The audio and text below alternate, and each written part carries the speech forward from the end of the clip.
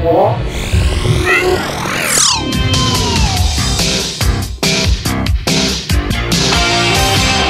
Earl Grey hot. Green tea for Joe. Well, Picard drinks Earl Grey tea. Tea Earl Grey hot. No, he doesn't. He doesn't drink Earl Grey tea. He drinks tea Earl Grey hot. That's correct. Yeah. That's right. To people in the comments, I probably would hate everybody. So there you go. Mm-hmm. I'm going to try to keep this Christmas themed because it's Christmas. So I have a few non-Christmas stories, but I'm going to stick with the Christmas stories. Okay. There's one I really want to get to, but maybe. Maybe start off with that one, and then we wind things down with Christmas things. No, I'm going to start Christmas. I'm going to stay Christmas. Okay. This one has a news story, I believe, a news video. Get this in tubes. Let me get this into Carrot Shop for you. About Christmas decorations causing issues. And just keep in mind, any non-Christmas story, we will inevitably relate it to Christmas in some way. So somehow be Christmas related. Yeah. So here's the first headline up on screen. Confused neighbor in Shepherdsville calls 911 about Cousin Eddie Christmas display. That's some good news on that front. And there apparently is they called the neighbors on this guy. This is classic Christmas vacation. It's part of our culture at this point. Woo! And they're calling the cops. They call them the cops. And they have the 911 call on there. I would like to hear the panic call. Have a male standing outside. He is naked. He has a robe covering part of his body. He is exposing himself, and he has a hose between his legs. Bingo. All right, a strange 911 call, a neighbor on edge. The Kentucky Christmas decorations that got the cops called. Just because the decorations go out, lights in the bushes, maybe a little Santa Claus, doesn't mean officers can mail it in. Never a dull moment. Duty still calls it Christmas time in Shepherdsville. Have a male standing outside. He is naked. He has a robe covering part of his body. He is exposing himself, and he has a hose between his legs. Not exactly the holiday spirit on display in the Dogwood Run subdivision. At least that's what one caller said. When police got there, the cops were here laughing, taking pictures. It's going to be Uncle Eddie. He's 10-8 Commander. We'll be clear. Oh, Cousin Eddie. Stave the neck for me, Clark. It was full. The cringy character from Christmas Vacation. Yeah, that's a good one. Everybody knows the words to it. Everybody's seen it 100 times. Joni Keeney brought the gassy, foul-mouthed relative with a plumbing problem. Merry Christmas! Shitter's full, yeah, shitter's full. From her favorite Christmas movie to her front yard. Everybody has a Cousin Eddie in their family. Everybody. She told me she was looking for a mannequin, and I was like, oh, Lord, here we go. Keeney found this one, put a robe on him, a cigar in his mouth, and a beer in his hand. We don't drink, so we had to borrow He doesn't have any our neighbor's stubble. beer can. My husband drank the beer. And the mannequin doesn't look drunk enough. Beer can. What a guy. It's a very chair we got fit off mannequin. Facebook Marketplace. And she used artistic skills from deep within for the outline of the cat. R.I.P.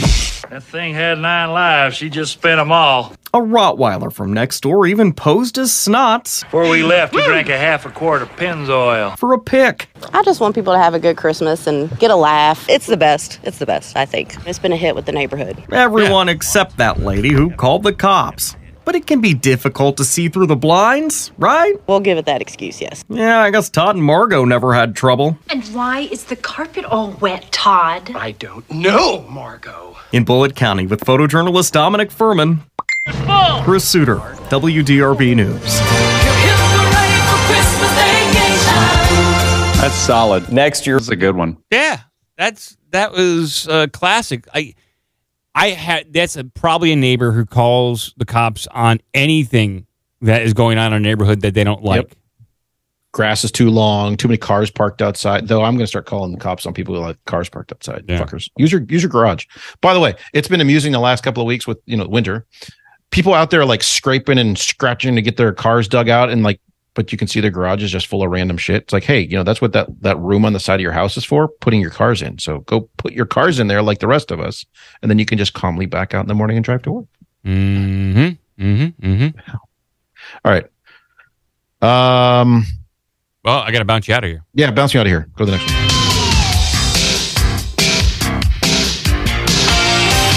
Where's the Tylenol. So this one comes from England, I believe. Merry old England. Oh. They celebrate Christmas in England, I think. For a few more years until it's a completely Muslim country. Mm-hmm. No, there's no news story with this one, okay. unfortunately. We'll do the best we can. Grandmother charges her family £180 for their Christmas dinner. Oh, really? That's a lot.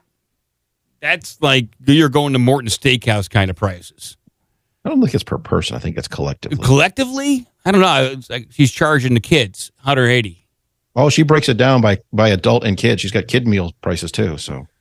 Okay, well, I'm kind of curious, and I support her thus far. But grandmother has come up with a way to ease the financial burden of having the family around for Christmas. Charge them all for dinner. Caroline Dudridge devised a tiered fee system for her relatives that brought in about £180 this year to help cover the cost of turkey and all the trimmings for her 5 adult children and their families. Okay. Okay, I need money. Quote, there is a few out there who think I'm a bit of a Scrooge, but my friends think it's quite a good idea. Dudridge, who's 63, told the BBC Radio 5 Live. She said that she had the idea after the death of her husband in 2015 left her with only half the household income to live on. She initially asked relatives to put away small amounts of regularly towards the end of the year. Wait, come on.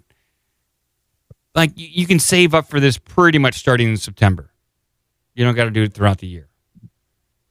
I said to my children, right, it costs a lot of money. I'm going to do a little kinky jar so you can put away 2 pounds away starting in September. Hey, look at that. Starting in September. I was right. It sounds good, doesn't it? But, of course, it all got a bit shambolic trying to keep track of them and where there were a few stragglers. So there we go. Okay. The next paragraph talks about how much she's charging each person, which is the kind of the crux of it. Instead, the teaching assistant from Fairwater in Cardiff decided to charge her 2 sons £15 each and the 3 daughters £10, while her 4 grandchildren aged 5 years and older were charged £5 each, and her 2 3-year-old grandchildren £250 each. with one-off fees to be transferred to your bank account. Okay. Well, it sounds like she's going to be taxed on this. This sounds like income. Yeah, I was going to say, reporting this means it's now taxable. Also, is she charging them at the door, or when did she just give them a bill afterwards? Oh, yeah. You're going to get charged at the door, and there's going to be a hand stamp. No re-entries. She explained that she charges her son more because they work full-time. Wait a second. Not because they eat more? Simply because they work more? Well, her daughters work part-time and care for their families. And she joked that there is a little sentimentality spared on those who don't cough up. Okay. How do they end this up? Is she going to jail or what? She said in the past she always ended up with hundreds of sausage rolls and bags of potatoes, but not much else because her relatives would bring food. At least this way, I've got a bit of autonomy over what I can buy. It saves on food, waste, and other important things. Well, it sounds like you're rolling around in sausages at the end of the Christmas. You were, and now you don't have those extra sausages. It raises questions like when you go to a family Christmas, I don't know about you, but like when we attend family Christmases, everyone takes like a dish, right? Yeah. So wouldn't that be the better way to do this? Is she's going to say, okay, I'll cook the Christmas goose, and you guys all everybody bring 2 dishes or a side dish and a dessert, and then you don't have to worry about the cost. But what she's saying here, her family is stingy and doesn't bring good dishes. Like there's like one guy, I'll bring over a bag of tortilla chips. Doritos. I brought Doritos for Christmas. That's why Joe stops by HEB all the time and get his 12-pack of whatever it is. He brought Doritos and Mountain Dew for Christmas. All right, great. It's going to be a wild night of gaming.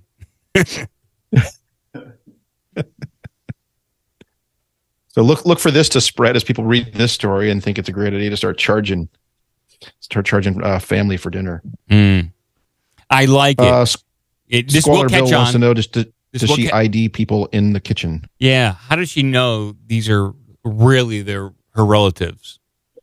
Bring an ID and a passport and your QR code, your COVID passport. This is going to catch on across the UK, and then the government's going to crack down, and then they're going to start charging holiday fees for transfer of funds. Well, they're talking about the same thing here. The IRS wants to anything over a $600 becomes a something that you have to not just pay tax on, but you have to properly document and have all your. Do you know how cumbersome that's going to be? It's going to be very cumbersome. Well, it's like the people you have come mow your lawn. It's like, all right, just move them over to cash. Do that. Of course, then they're going to start reporting you why I keep coming in and withdrawing cash from the bank every week. Yeah, what a nightmare. The Republicans, the first thing they got to do is remove that from the record, which they're not going to do. Dylan! All right, let's move on over and see what else we got.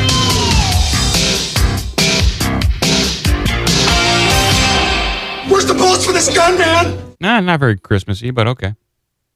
Yeah. Well, maybe Santa brought that guy a new gun, but didn't give him any bullets, and he's upset. Yeah, what a crappy present at that point. Sure, it's only a glitch. So here's a different way to celebrate Christmas by these weirdos. Oh, okay. Well, I like new and unique ways to celebrate This is very unique, yes. Okay. Here we go. Let me see here. It's up on the screen. These websites suck. We host Christmas dinner in the nude. Our clothed family doesn't mind. Okay. Perfect headline. Well, they're also not charging people $2.50 to come into the kitchen. Yeah, if you want to take a look at his nude, that's going to be £5. They're living their naked truth. A British couple is speaking out about their plans to spend the festive season in the buff, claiming they won't even put clothes on when their relatives call around. Ugh. Helen Berman is set to host her mother, 75, and her daughter, 15, for lunch on Christmas Day, when she will sit naked alongside her husband and Simon. Wait, her husband, who's Simon? Just some random guy? Where's it? No, it just says there's no and in there. It just says we'll sit naked along her husband Simon. Oh, her husband Simon. You're inserting another person in there. I was like, wow, this is going to get a crazy Christmas. Okay, well, I support their nakedness, and as long as their family is okay with it, no big deal. But even if their family is not okay with it, listen, this is what your daughter wants to do. She wants to have a naked Christmas, so be it. But our house here, it's cold. And you definitely got to make sure that you got a good heater, you got enough propane or electricity to kind of crank the heat up so you're not too cold. You don't want to show your goods when things aren't when the turkey's not plump. You don't want to show it off, Some people look at us like we're completely mad, especially when they find out we host Christmas. But we're all about accepting your body and everyone feeling comfortable. Great. My teenage daughter and my mom both totally accept our lifestyle, and they really don't think twice about it now when we answer the door in all our glory. Well, that's fantastic. Great. They're sitting around. There's a picture of them sitting around playing Cards Against Humanity completely naked. And then there's a third guy. There's a third guy sitting around with them naked too. That must be Simon. I think that's Simon. That's their friend. They never mentioned where he came from. It just happens to be there. Look at that guy. Yeah. Maybe that was the reporter. They're like, look, if you want to write about the story, strip down. It's not most people's setup, but it works for us. We're exchanging gifts, playing party games, and raising glasses. Just a completely normal Christmas day. It's just that Simon and I won't have any clothes on. Who's the third guy, though, at the table? Who is that dude? How do you even find this damn story? Where's the... This is some real sleuthing by this like reporter. Front story on Drudge. Let's see here. Berman began... The reporter, how did the guy who wrote the article, did he hear about this? You know what I mean? Maybe he's the third guy. He probably heard about it on Facebook. Like, you won't check out this family who's friends with a friend of mine. They're sitting around a tree. They're naked. They're decorating naked. They're outdoors. They're sledding naked outside. Sledding naked. Shoveling the snow naked. Yeah. By the way, top comment on this story in the New York Post is, and they're wearing slippers. What the hell? Yeah, no shit. They're like, not completely naked. I'm looking at they're the slippers right there. Go all in. I do want to say, and the photo you have there on screen with the Christmas tree, I applaud their thematic, keeping the same theme everywhere, because the Christmas tree is also naked. Mm-hmm. That's it. The body on the guy, pretty good, right? Yeah. Look at my sausage. Look at my sausage roll. I was concerned as to whether to bother my daughter, but when I asked her, she said it really didn't bother her at all. The mom explained. When I was furloughed in 2020, I realized that Simon worked from home naked anyway, and then he started being naked in the back garden in full view of our neighbors. I was mortified, but then I realized that I really don't care. Then I realized if I don't care, if they don't care, why should I? Good. Yeah, my wife gardens naked sometimes. I'm okay with it. I like it. I'd be okay if more people are naked. There is a lot of body shame around nakedness, and people just got to get over it. They got to get over it. And there she is. She's doing, I think she's singing karaoke next to a Christmas tree, or she's carrying a remote control. I don't know. I support their naked Christmas. I think she's just really happy in that photo. She's really happy she got her new remote control. Yeah, I'm doing this next year. A naked Christmas. In fact, I'm going to send this to my wife. She'd probably get a big kick out of this article.